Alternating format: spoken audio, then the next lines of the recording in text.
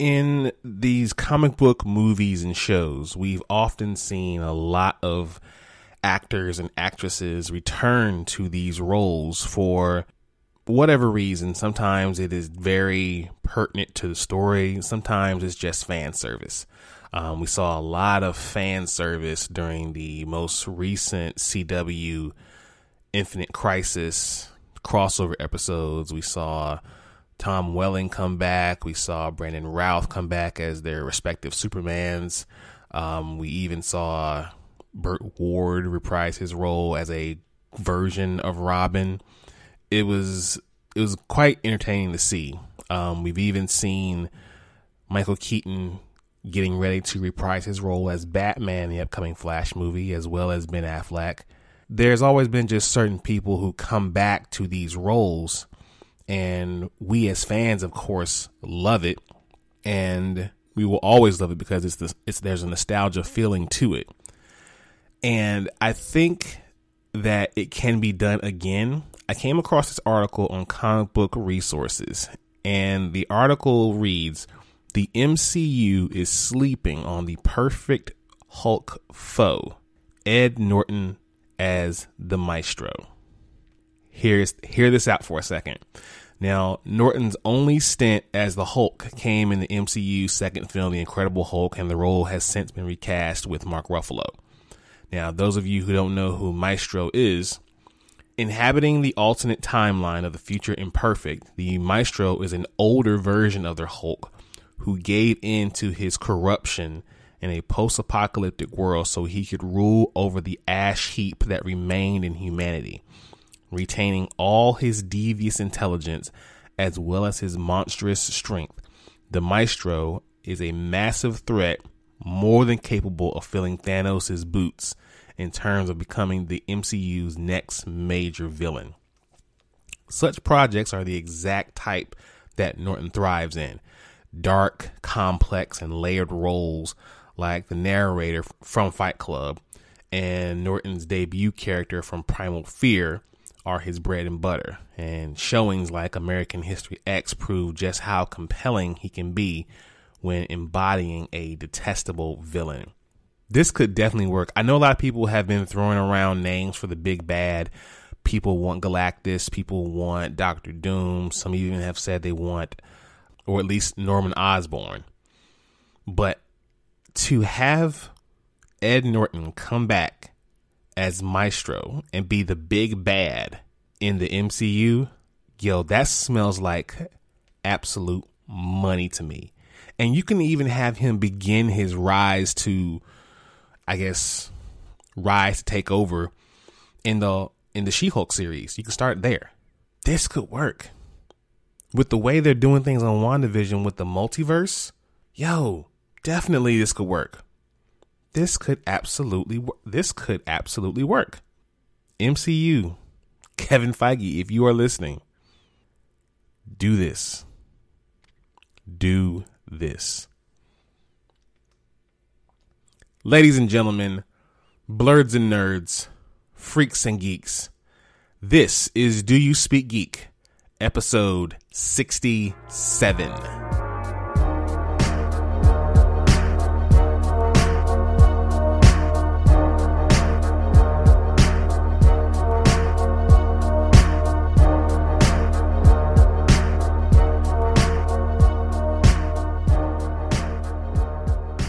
Welcome, everyone. This is Do You Speak Geek. I am your host, Nix. Thank you for joining us. If you joined us for the first time, welcome to the pod.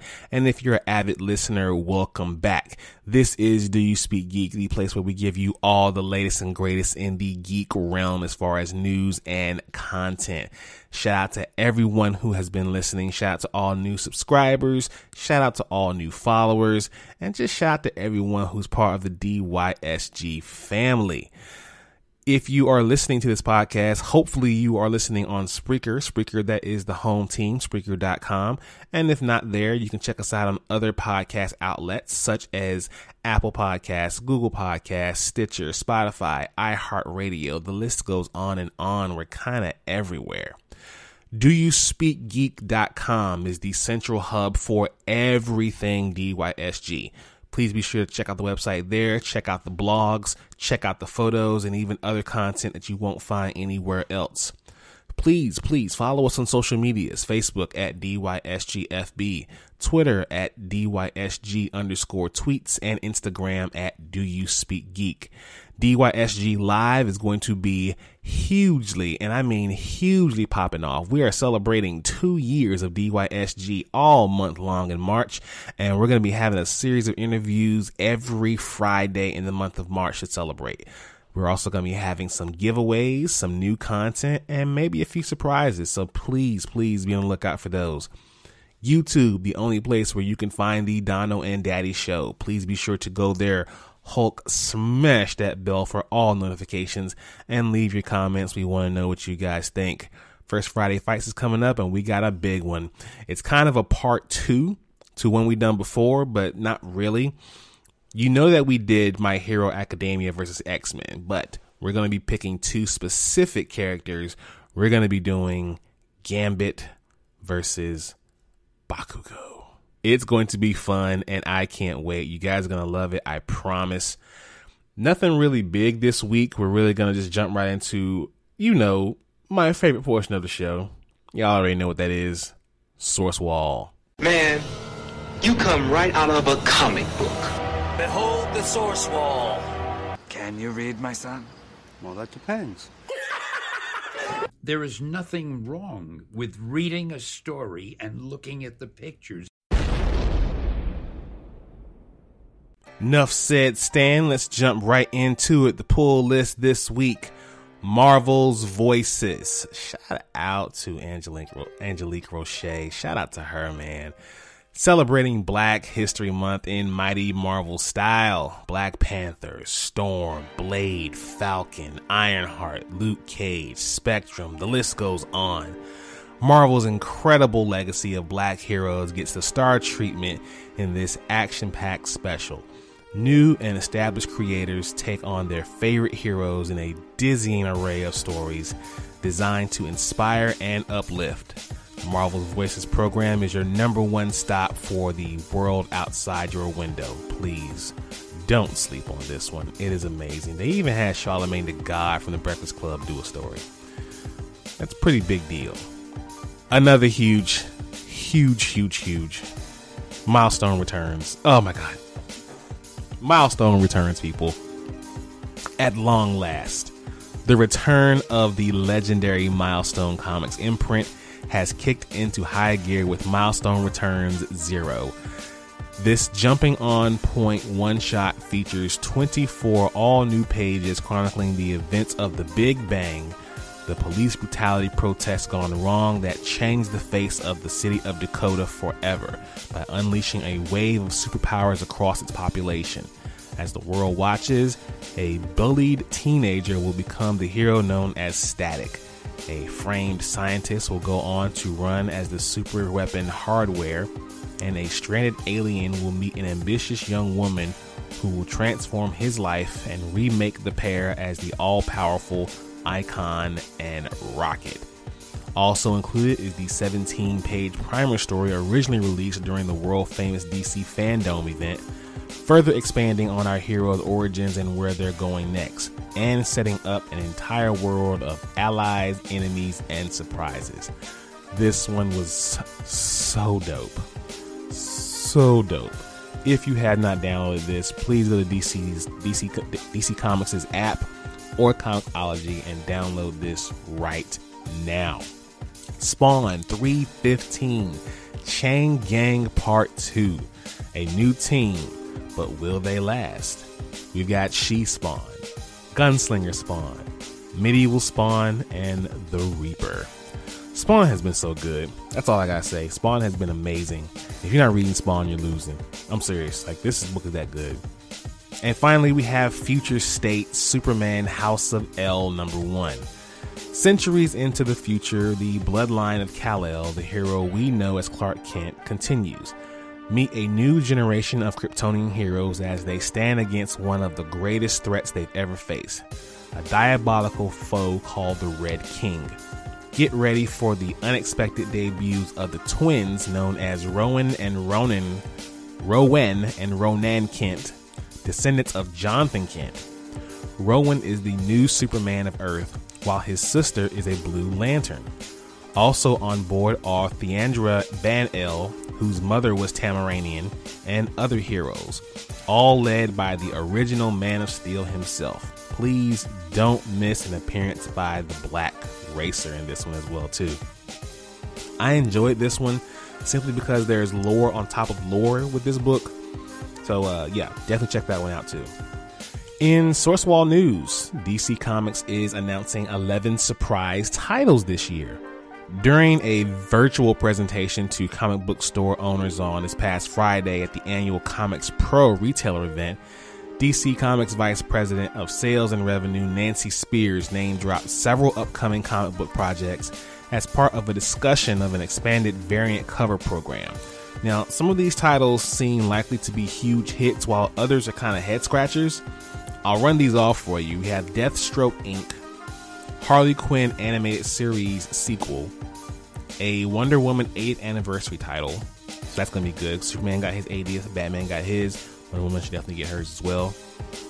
We have Elseworld coming back, DC Vampires, it's a working title, Robin and Batman, Joker, a puzzle box, The Legend of Batman, Crush and Lobo, DC Middle Ages, and my favorite out of this entire list, Nubia and the Amazons. Man, when I tell you I got hyped when I saw Nubia's finally getting her own book, man, let's go. Let's go.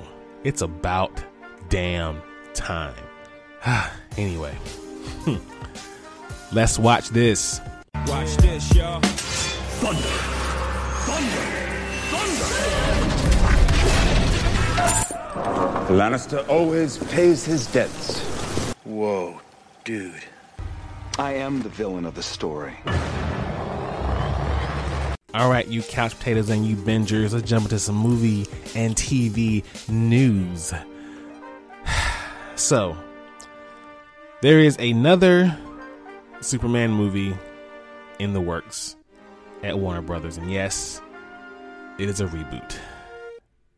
I personally, when I heard the news, was like, okay, we're doing this again. Another reboot. This has been what? Let's see. There's Christopher Reeve, and then we got a reboot with Brandon Routh, and then we got another reboot with Henry Cavill, and now we're getting another reboot, whoever is going to be in this one. Hopefully it's Cavill. I don't want them to recast. Like, if you're going to reboot, please, that's fine. But do not get rid of Cavill. Not that I'm a big Cavill fan. Well, I am, but that's not it. I just think that if you're saying that, let's just get into the story. So, Warner Bros. Is gearing up for a reboot of the Superman franchise on the big screen once again. As reported by Shadow and Act and confirmed by Deadline, the studio is pursuing a new take on the Man of Steel. Once produced through J.J. Abrams' Bad Robot, and it's going to be written by, get this people, Ta-Nehisi Coates. Bad Robot's Hannah Minginelli is producing the reboot. No actors are currently attached to the movie, and it's unclear if Henry Cavill will remain in the lead role with the cape and tights. So, like I said, there are reports that this movie is still going to be based within the DC expanded universe, which is fine. But if you're going to do that, please do not recast Cavill. Write it, make it new, make it fresh, but keep the same actor. Just do that for us.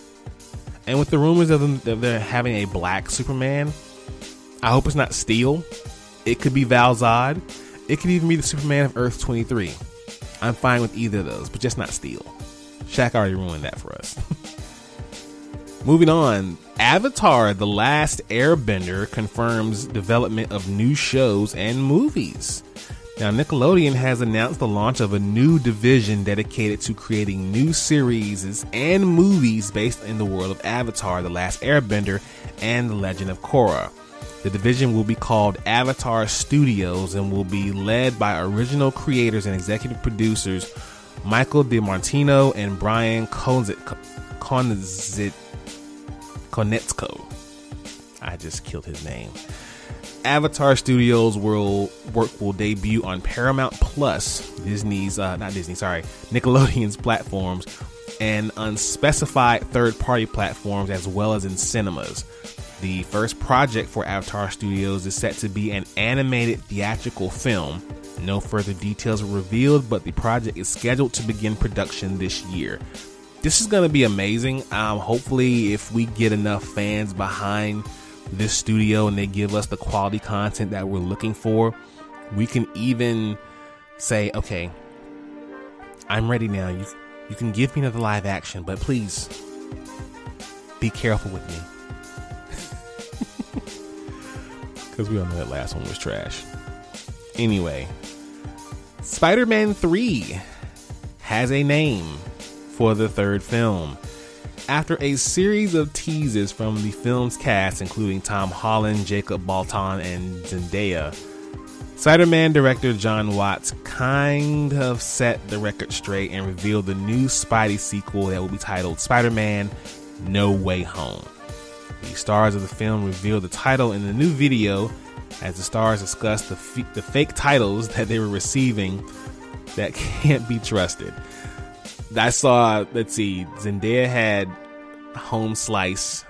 I think Tom Holland had Home Room or something like that. I forget what they had, but the new title, Spider-Man No Way Home, hopefully it's a little leading into the fact that he's going to be off-world somewhere. Maybe we'll get Secret Wars. I don't know. I'm just hopeful. But we'll see, though. DC's Blue Beetle movie in the works, and it already has a director. Now, The Wrap reports that Charm City Kings director Angel Manuel Soto is set to direct Blue Beetle, which will focus on Mexican-American teen Jamie Reyes, the third character to adapt the Blue Beetle name. Writing the film is Mexican-born Gareth Dunnett Alcora, writer of Universal's upcoming Scarface remake. Jamie's my favorite Blue Beetle, like a lot of people. Hopefully they give Ted Cord some love in this movie. But if it's done right, Blue Beetle could be just as big as the previously mentioned Spider-Man. If done right. Hopefully it will. But Blue Beetle could be as big as Spider-Man if done right. But we will see. More DC news.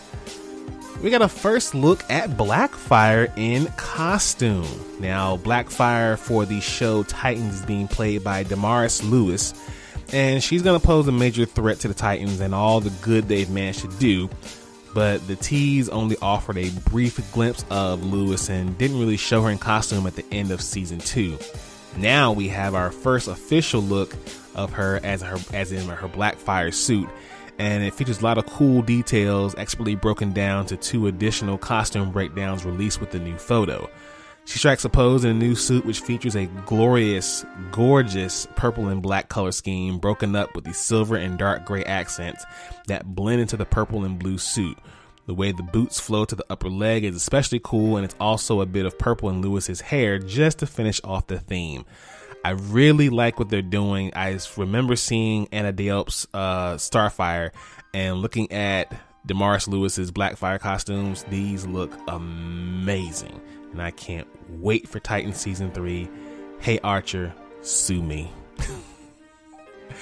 Shout out to Hey Archer, man. That's my guy. He doesn't like Titans, but I love Titans, and I think that's just where we break up. Finally, we have Marvel's MODOK release date and first look trailer. Now, Hulu has revealed the series has a release date and the teaser trailer for Marvel's MODOK, which is set to premiere on the streamer on Friday, May 21st. That's my sister's birthday. Ah, cool. Now, Hulu describes the show as, in Marvel's MODOK, the megalomaniacal supervillain MODOK, voiced by Patton Oswalt, has long pursued his dream of one day conquering the world, but after years of setbacks and failures fighting the Earth's mightiest heroes, MODOK has his evil organization AIM into the ground. He's run it ragged. Ousted as AIM's leader while also dealing with his crumbling marriage and family life, the mental organism designed only for killing is set to confront his greatest challenges yet. This is going to be hilarious. I can't wait to check this one out. Hopefully you guys do the same when it comes out on May 21st. Please be sure to check that out. Let's hop into Thumb Life. Peace, love, and video games! It's on like Donkey Kong.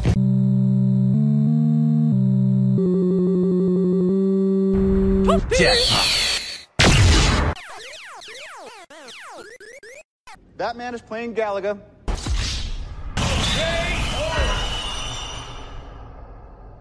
All right, gamers, let's hop into some big news. We just recently celebrated Pokemon Day, and we did that with a release of some new material. Well, not new, but remastered. The remakes of Pokemon Diamond and Pearl are coming to the Nintendo Switch. Nintendo officially announced the remakes titled Pokemon Brilliant Diamond and Pokemon Shining Pearl will be released later this year, ending years of speculation and rumors. The new games were announced as part of a Pokemon presentation posted to Pokemon's YouTube channel earlier this week. A brief tease of the games were revealed during the Nintendo Direct, revealing that other world travel will use a more chibi style than 2019's Pokemon Sword and Shield. However, battling will remain the same as past Pokemon games, as opposed to more simplified versions as seen in Pokemon Let's Go, Pikachu, and Eevee. It's going to be amazing to see this game play out on the Switch here and how they're going to use the more chibi style. I think it's going to be, I think it's going to be dope. I don't have any complaints about this at all.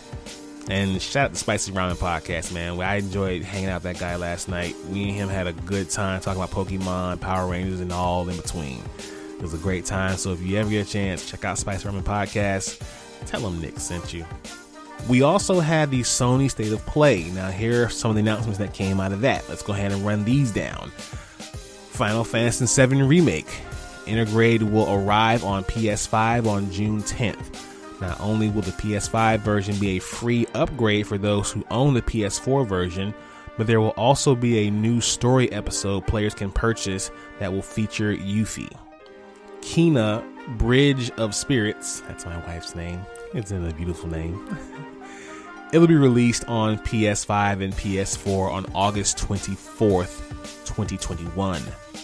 Oddworld Soulstorm will be released on PS4 and PS5 on April 6th. Furthermore, the PS5 version will be one of PlayStation Plus's games for free on April 2021. Crash Bandicoot 4, It's About Time, is being released on PS5 on March 12th. It will feature faster loading times, save transfers, 3D audio support, adaptive triggers, and other DualSense features, and the game will run at 4K/60 flaps per second. And finally, Knockout City was recently announced at the last Nintendo Direct, and it looks like it also is going to be announced for State of Play. It'll be released on PS4 on May 21st for $20, and will have backwards compatibility and enhancements for PS5 gamers. I think anything that they do at this point here for State of Play is going to pale in comparison to us waiting for the PS5 to be released. And plus, with not a lot of people having PS5s, people are really not checking State of Plays. But new announcements there. Govern yourselves accordingly. PlayStation VR 2 has been confirmed. Now, PlayStation announced that the next generation of PSVR headsets, but won't be necessarily called PSVR 2, and it won't be coming in 2021, so we got a little while to wait.